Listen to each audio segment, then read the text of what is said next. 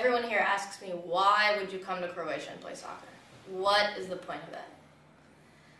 And so now a little bit of a explanation. And so college soccer in the United States, high level, good quality, a lot of women playing, it organized well, it's fair, it's good, it's a great place to play. But there were little things that I just didn't really see myself fitting into. I had a coach that coached a college team when I was playing club, and I noticed that all we did was run. We did so much running, so much fitness, and it was obviously it was tiring.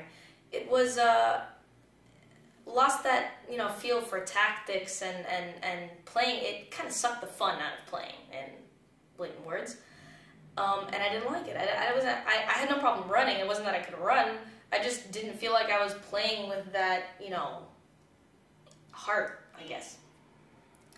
And then when I was in Croatia, coming for the national team, it was a lot more fun. It was a little more relaxed. But we were playing well. I mean, I fit in with the girls, and it was less concentration on fitness and running, and more concentration on how to play soccer and learning. And that's one of the things that I liked about European soccer. One of the things that kind of drove me to it. In college also, there's a very big gap after you finish college in the US. It's 4 years, and then where do you go? There was a few women's leagues that were organized, women's professional leagues that were organized, but then they fell apart because of the money and this and that. And a lot of players and a lot of my friends that play college now, they just stop playing afterwards. They're like, you know what, I played, I'm 24, and I can't, there's nowhere else to really go. In Europe, any, average, very good average, some even not so good players, if you're level-headed, if you're stable, if you want to play, you can just switch countries, fly an hour to one place or another, and find a club and play for money, actually. Whereas in the US, you have to pay your school to play. You have to pay your club to play. You have to financially stabilize yourself. They're not giving you anything. Maybe a scholarship, but you still end up having to pay something in the end anyway.